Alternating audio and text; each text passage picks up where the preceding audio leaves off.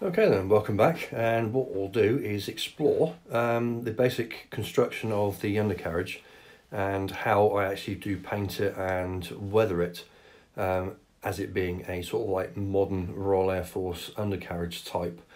But yeah, one thing I will say about the kit, first of all, is the instructions for the undercarriage parts are slightly vague. So my advice is just to make sure that you do actually read and digest and find out exactly where everything goes and the attachment points for it. But anyway, it's a multi-part affair, as you can see, and basically it's just a simple case of gluing it together and making sure that you've got the parts in the right order, in the right holes.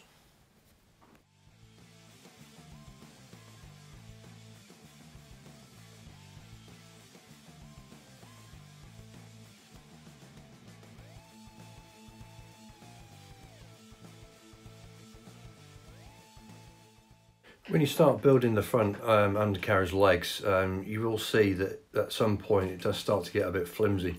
However, don't let that put you off, because once everything's together, it does actually sit quite well within the actual undercarriage bay once everything's glued in and dried. So really don't worry about that at all.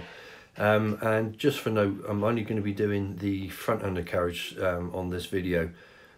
Basically the main undercarriage that I'll be doing later on is going to be done in exactly the same way, as in painted, weathered and all the rest of it.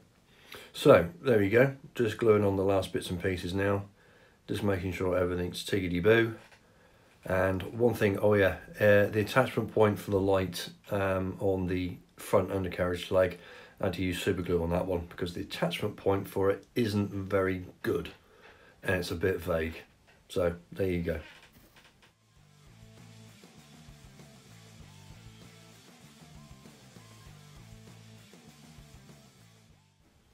Right, into the painting stage now.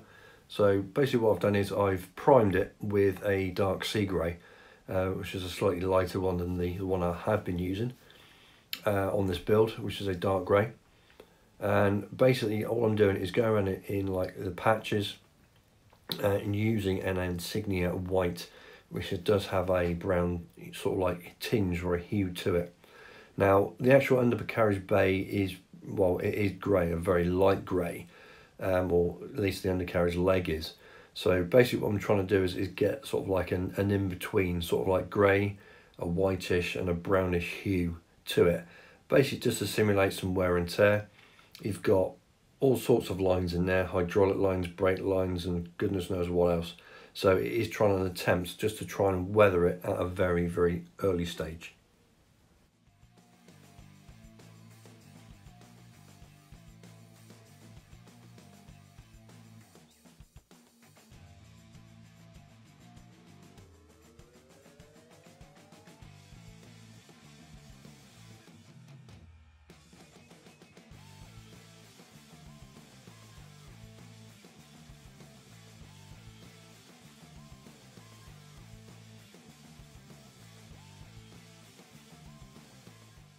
Okay, to actually paint the wheels, just use a circular stencil, and obviously you've got your subject matter, which is the wheel, and all you need to do now is just to make sure that when you actually put the wheel behind the stencil that you pick the right aperture so it does cover the circumference of the wheel hub. The actual painting of this is on a separate video on a how-to compilation, and feel free to pop over there and take a look at that one.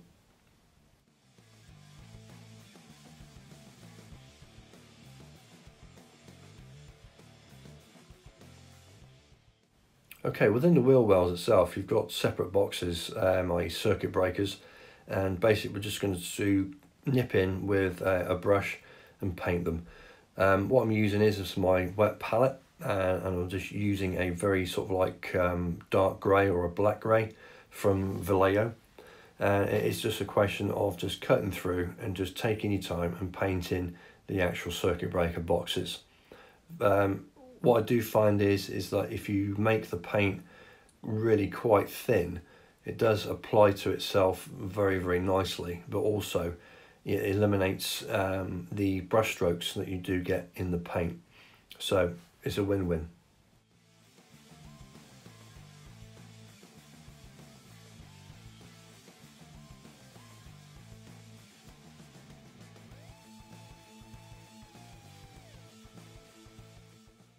Okay, well, within the box you don't get any decals for the placards on the legs or the front leg, but you do on the main legs. Strange, but anyway, what we'll do is what I had to do was to source a placard from a Tamiya P47D and just basically apply it. And again, I'm just using the old MIG Ammo Ultra decal fix, and it complied really well and stuck down there really nicely.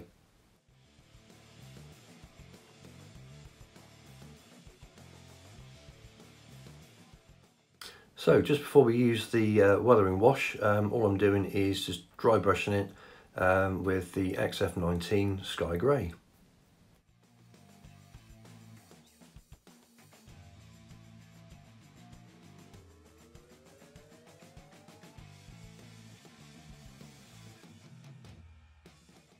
So the wash that I'm using is from AK. It is the landing gear wash, which you can see just there. But also I'm going to be thinning it down slightly with some MIG thinners for washes, which work quite well actually. Anyway, popping in, and it is a case of just loading your brush up and just tap and flow, and you'll see the wash going into all the crevices and all into the corners, and it will give you a nice sort of like dirty look from where all the oils, hydraulic fluids and all that kind of business has gone through. And there you go, that's one part of the actual back plate. So on with the main gear leg. Again, it is just a simple question of just tap and flow.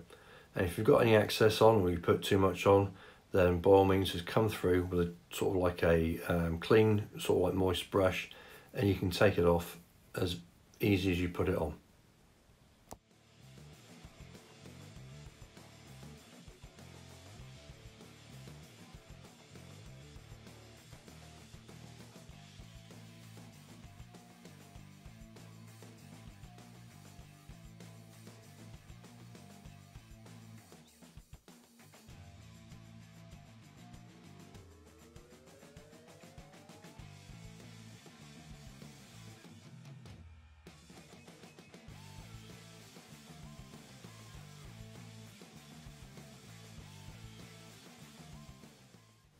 And you can do exactly the same thing for the wheels as well. Just tap it, you'll see it flowing all over the place, and it will give you a nice little dirty look.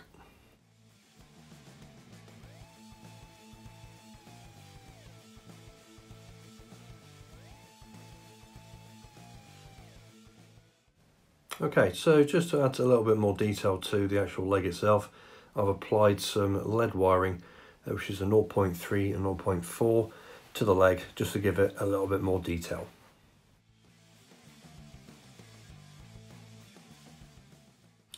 The lead wire was actually glued on with super glue, and when that was all properly set, I went round and painted the wires with a Vallejo gloss black.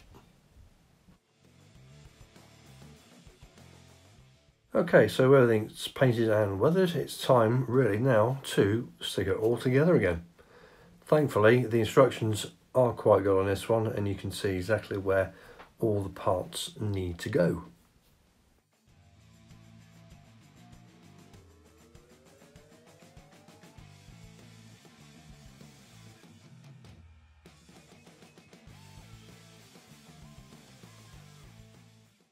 Okay, just putting the lead wires up into the actual bay itself and around the actual gear leg, but just be careful when you're doing this and don't handle the lead wiring too much.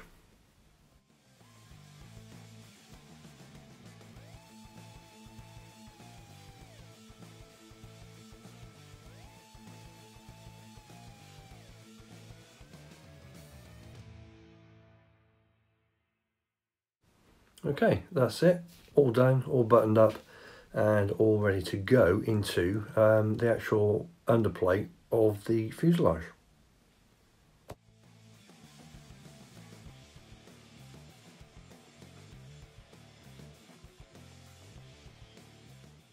Okay, there you go, all the underside of the fuselage, it just pops in and fits really, really well.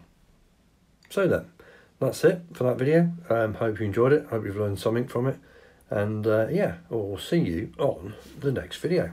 So keep safe, keep modelling, and enjoy yourself.